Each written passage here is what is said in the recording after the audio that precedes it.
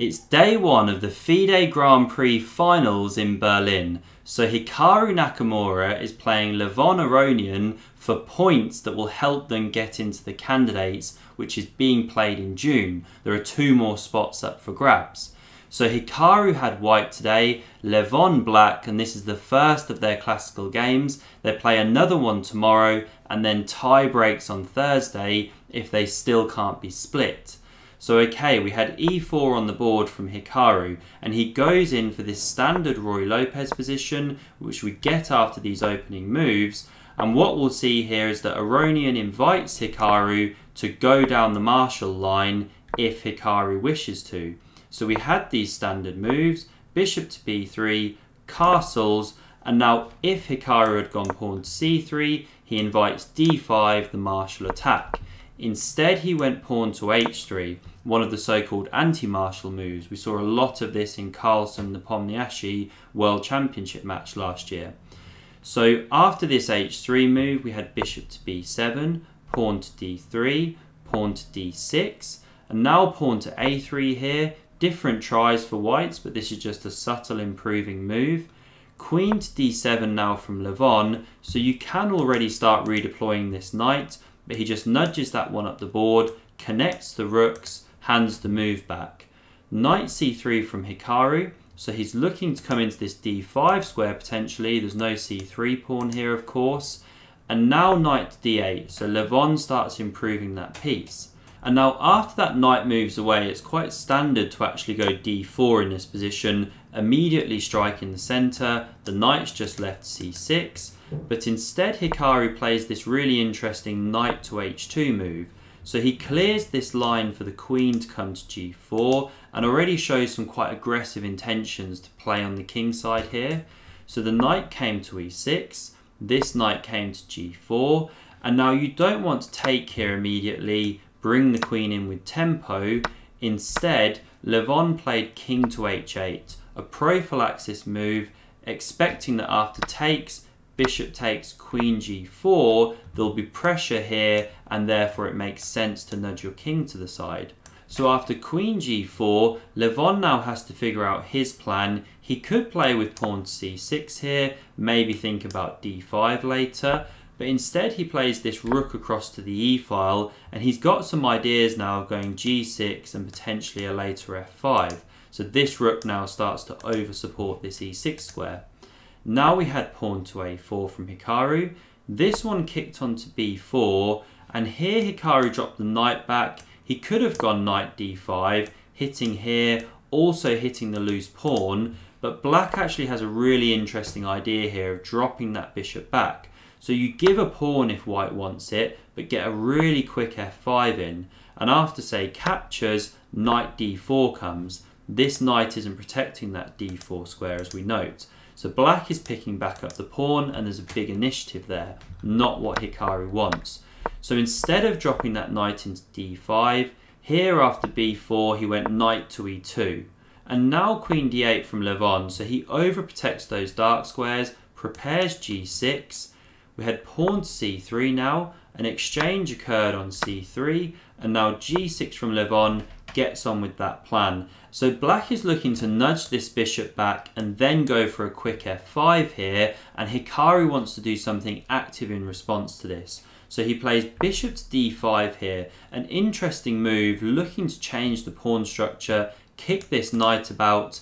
Now Levon could have actually played h5 here, which was a nice move, kick the queen to f3, and then it can never come to this c4 square. In the game it sat quite nicely there, pressuring the queen side. But we didn't have this h5 move. Instead, captures was played immediately, the pawn recaptured, knight c5, so you're pressuring here, and the problem is that if you go queen c4, then e4 can get a bit uncomfortable. You're ripping open lines for the rooks. Say you go pawn d4, well now knight d3 looks good, you're landing a nice octopus knight there, tricky for white. So we didn't have this move of queen c4 passively defending, instead we had bishop h6, this active move going for counterplay against the rook, and you could go bishop g7 here, but instead Levon takes that pawn, counter-attacking this rook. We had this exchange on f8 and e1, and now you can drop the bishop back here, but instead Hikaru captures here. Levon takes here, and he's a clear pawn up. But now queen c4 comes, and this pressure is uncomfortable on the queen side.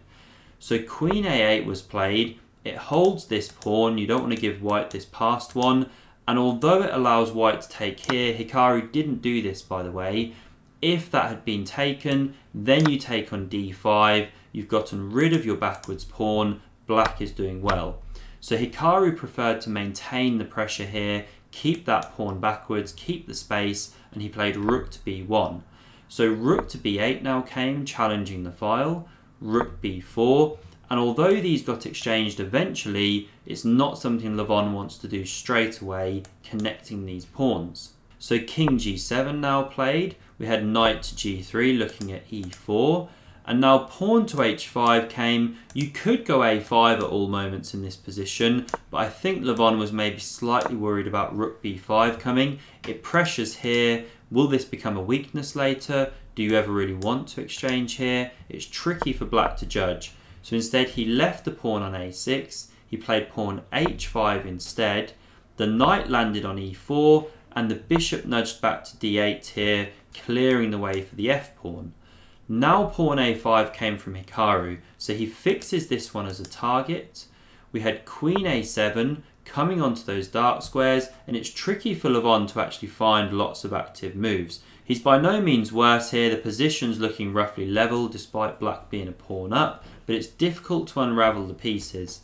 So pawn to g3 played, pawn to f5, the knight dropped back to d2, but it does still have plenty of options to redeploy into the game later. The rook now captured on b4, black has to do something. That pawn recaptured, and now e4 came. So black's getting some pressure going against the white king here, but white has this opportunity of creating a passed pawn on the queen side now. So knight to b3 came, looking at this weakened d4 square. The bishop hit f6, the king came to g2, and now pawn to h4 from Aronian was interesting. So he's starting this process of ripping open pawns around that white king. Later on he wants to break through, start checking, and get counterplay against these white queenside pawns. So the pawn captured here, and now the king came to f7, which was a bit imprecise. It would have been better on, say, h6 here, shielded by the pawns, because this did allow queen c6. Hikaru didn't play this, but he could have looked to have then gone queen d7 check. Now if you go e3, which Levon played in the game, this move is good, kicking the king back, and then h5, and you're starting to just undermine the black king position. Lots of tactics.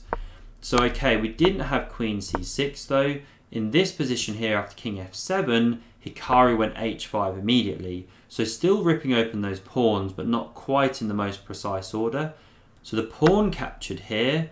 Now we had pawn to b5, getting those pawns going, and pawn to e3 from Levon. He looks to play on the king side. Now you don't want to let black capture here. There were different moves to keep the balance, but Hikaru goes for this f4 move. Not a bad move at all. Black does have this one coming down here, but it's well covered right now, plus the king can step across, of course.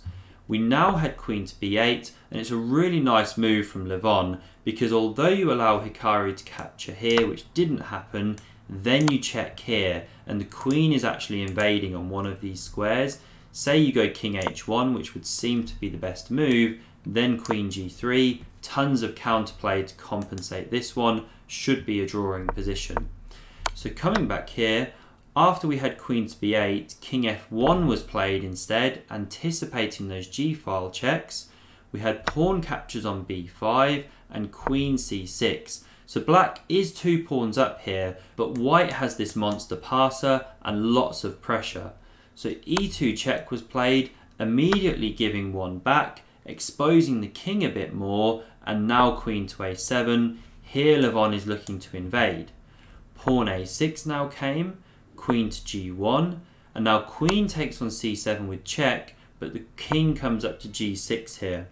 Now the knight came back to d2, it covered the white king. The knight is an excellent defender of the king, but the king is still a bit too exposed in this position, as we'll see.